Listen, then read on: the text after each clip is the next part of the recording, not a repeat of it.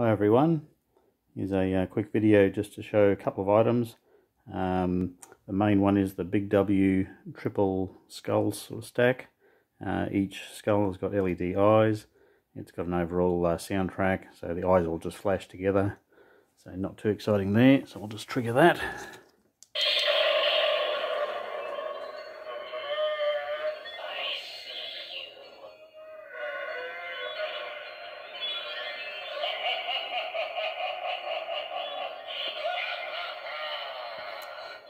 Yeah, for some reason it always plays twice, even on the try me button or when it's triggered via sound.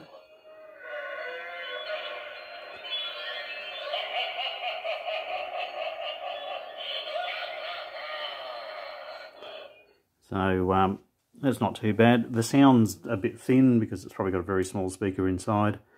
You could possibly open it up and run it out to an external speaker, or put a larger speaker in instead.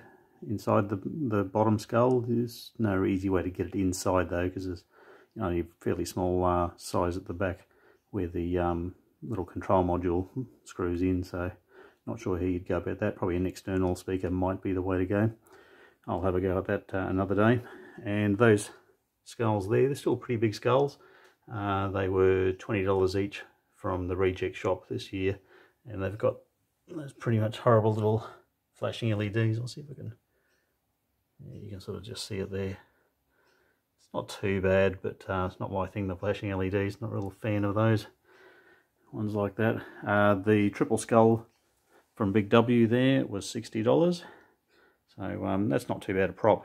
I might go through and age the bones a bit, or fill in a bit of detail around the teeth just to give it a bit more depth. It's not too bad the way it is. Anyway, thought you might like to see that. Thanks for watching.